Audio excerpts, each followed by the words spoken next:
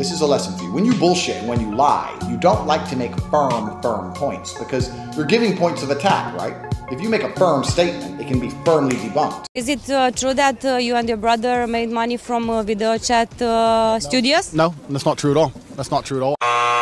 I first became a multimillionaire by running a webcam studio. So I ran a webcam studio. I used to run a webcam business. We just start fucking hammering the webcam game. And over time, I just built up this big little empire of webcam girls. At one point, I had 4 locations, 75 girls working for me. How long ago was your webcam business? Yeah, so I stopped having any involvement with it. I think 8 to 9 years ago, I stopped. It was a long time ago. It was at the early stages of the internet. When Corona came, I scaled it back up, right? Because Corona came, it was locked down. My casinos were closed, so I lost an income. I was making $500,000 a month from casinos. That closed because they're physical locations in Romania. That closed, and I thought, well, everyone's at home bored. Let me get the webcam going again. So I got 20 more girls online. We scaled that back up to $300,000 or $400,000 a month. So I got back into the game hard. I helped the girls set up accounts. You start with a girl, you download OnlyFans on your phone, you take her ID pictures, her name, everything it takes to verify the account, you verify the account on your phone, and you control the account. So you are now in charge of her OnlyFans. The girls would sit there fully clothed. They're sitting there with their tits out on a computer. I had naked girls sitting on the internet talking to guys. Just laughing and doing this, their titties out. So I actually think that webcamming and girls as a whole is closer to therapy than it is porn. Truly, these men are completely miserable, and the only joy they have is logging into that website. So I don't think I did exploit that. We got to the point where we had these guys falling in love with my models, serious, big time in love, right? Sending crazy money.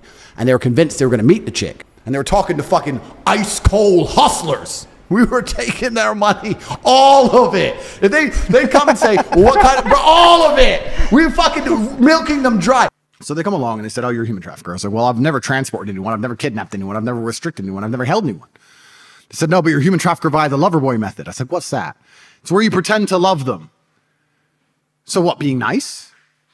So I was nice to some girls 10 years ago? Is that my crime? Maybe I did love them. But we're not together anymore, so what? I pretended? Who said I pretended? Prove I pretended to love.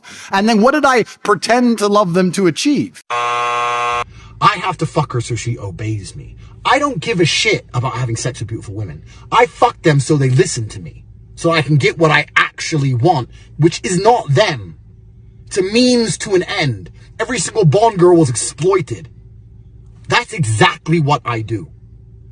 When I watch a Bond film and I see him basically pimp a bitch, to me that speaks to my heart. I've been there. I've done that.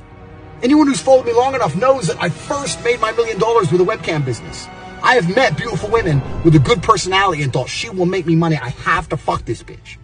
I don't want to have sex with her. I just need the money. I like to think there's a statute of limitations. Like, how long are you going to hold? They will for the rest of your career. I'm sure they will. And it's fine. And that's fine. But I mean, it's just like, okay, 10 years ago, a decade. But now we're coming towards the end of Corona. I'm going to keep like 5 or 6 of my main girls. Go bullshitting.